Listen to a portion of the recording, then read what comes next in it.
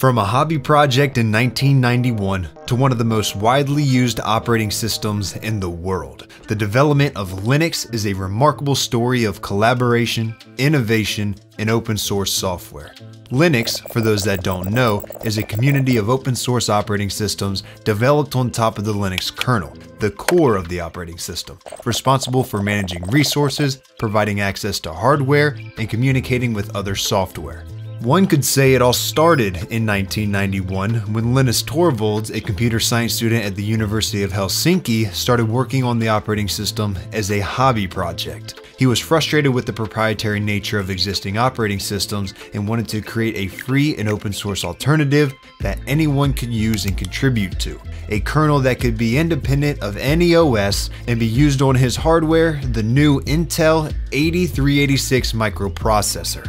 But it began 22 years earlier, with the invention and implementation of the Unix OS by Ken Thompson and Dennis Ritchie in 1969 after AT&T had dropped out of the Multics project. The first version was released in 1970, 2 years later rewriting Unix in a new programming language, C, to make it portable. Then, in 1983, Richard Stallman started the GNU project, with the goal of creating a free Unix-like operating system, and as a part of his work wrote the GNU GPL, both very important pieces for the future of Linux. And in 1987, Minix was developed by Andrew S. Tannenbaum as a teaching tool for computer science students. The operating system intended for academic use was small and simple, but restricted modification and redistribution, and wasn't powerful enough to serve as a full-fledged operating system for desktop computers, because it had a 16-bit architecture that wasn't well adapted to Intel's increasingly popular 386 design for PCs, the microprocessor Linus was using at the time. Minix couldn't accomplish what Linus wanted it to do. So on August 25th, 1991, he posted a message to the comp.os.minix newsgroup announcing his new project. He wrote, "I'm doing a free operating system. Just a hobby, won't be big and professional like GNU for 386, 486 AT clones. This has been brewing since April and is starting to get ready." This message marked the beginning of the development of what we all know and love as Linux. A project that never would have existed, according to Linus Torvalds himself, if either the 386 BSD, which was thwarted by AT&T's lawsuit against BSD, since AT&T owned the Unix copyrights, or GNU Hurd, thwarted by the lack of development effort, was available at the time, because he wouldn't have been interested in writing his own project. But luckily for us, he did. Torvalds started with a task switcher, an Intel 8386 assembly language, and a terminal driver. Then, as Torvalds wrote in his book, Just for Fun, which I linked in the description, he eventually ended up writing an operating system kernel, the Linux kernel, first made public on September 17th, 1991, where Torvalds released the 10,239 lines of source code for the operating system on the internet, and invited other developers to contribute to the project. Over time, the Linux community grew, and thousands of developers from around the world contributed code, bug fixes, and new features to the project. This approach to development, open source development, is one of the key factors that has contributed to the success of Linux. And at this point in the video, I'm sure a handful of people commented down below, "It's not Linux, it's GNU Linux." It's a bit more nuanced than that. The Linux kernel is just Linux. But what most people refer to as Linux today, the distributions, is GNU with Linux added, or GNU Linux. GNU played an incredibly important role in the development of Linux as we know it. As a matter of fact, in the Notes for Linux release 0.01, Torvalds lists the GNU software that is required to run Linux. Sadly, a kernel by itself gets you nowhere. To get a working system, you need a shell, compilers, a library, etc. These are separate parts and may be under a stricter or even looser copyright. Most of the tools used with Linux are GNU software and are under the GNU copyleft. These tools aren't in the distribution. Ask me or GNU for more info.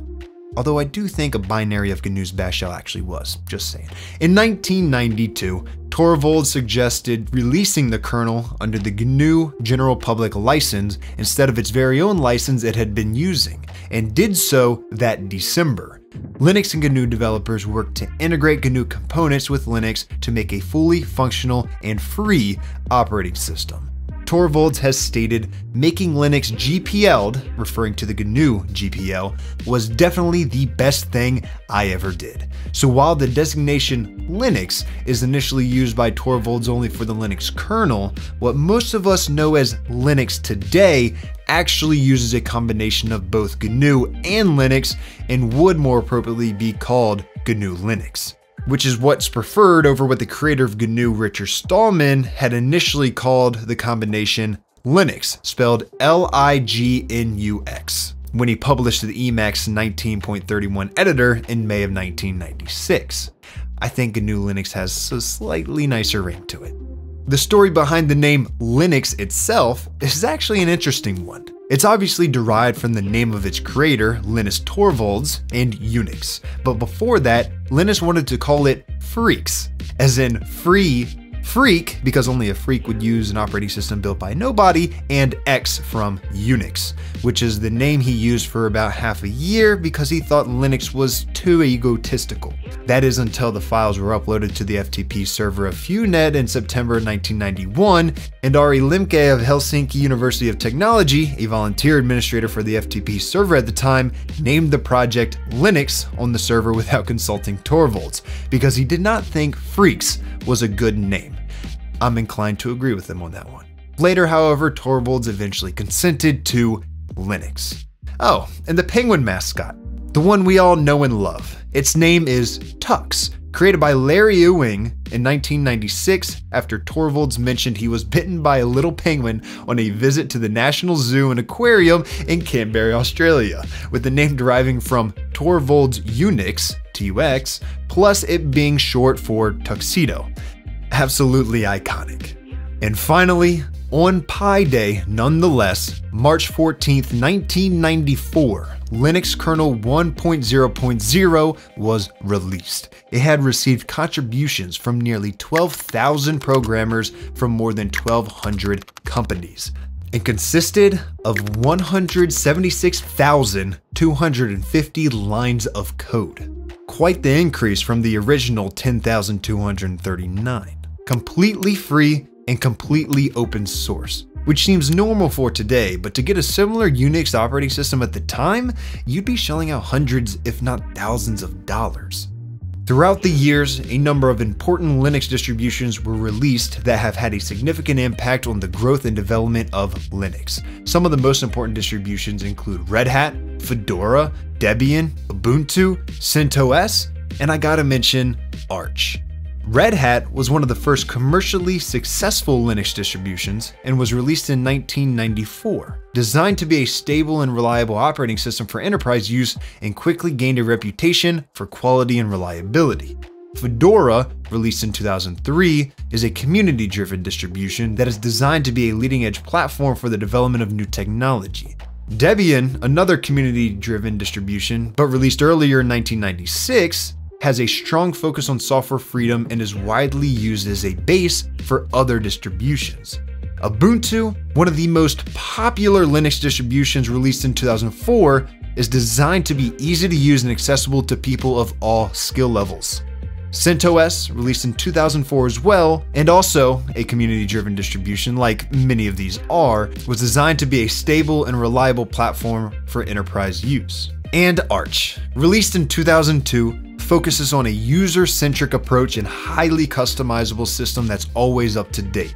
It's inspired other distributions to adopt a rolling release model and focus on user control and customization. I also just wanted to tell you that I use Arch, by the way. I've made an entire video in the past about the best Linux distros depending on what you need. In case you wanted to check that out, I'll link it in the description, as well as one about why Linux is better than Windows. Today, Linux is one of the most widely used operating systems in the world and is used by individuals, businesses, and governments alike. As of February 2023, its GitHub repository has roughly 30 million lines of code, 1.1 million commits, and almost 14,000 contributors. There are over 600 active Linux distributions. Linux runs on all of the top 500 fastest supercomputers, 85% of smartphones in the form of Android, 96.3% of the top 1 million web servers, 47% of professional developers use Linux-based or Unix-like operating systems. And as of 2017, I couldn't find anything more recent, about 90% of cloud infrastructure operates on Linux. SpaceX has used Linux-supported systems to complete 65 missions so far, including the famous Falcon 9 missions, and about 90% of Hollywood special effects rely on Linux. This growth and adoption is due in part to the efforts of numerous communities, companies, and organizations that have worked to develop, refine, and support Linux, as well as its adherence to open source principles and the contributions of millions of users around the world. All started by one man who just wanted to get the most out of his 386 clone, but didn't have enough money to do so. You can truly see the impact that Linux and Linus have had on the world. It serves as another reminder, as with Alan Turing, that one person, one project can truly make a difference. I hope you enjoyed this video about the history and development of Linux. Making these videos about computer science history is quickly becoming a passion of mine, with many more to come. So if you liked this one, subscribe to the channel, as I'm sure you'll like the next ones, like when we dive into the GNU project. Any and all recommendations for future videos are welcome in the comments, and until next time, y'all have a good one.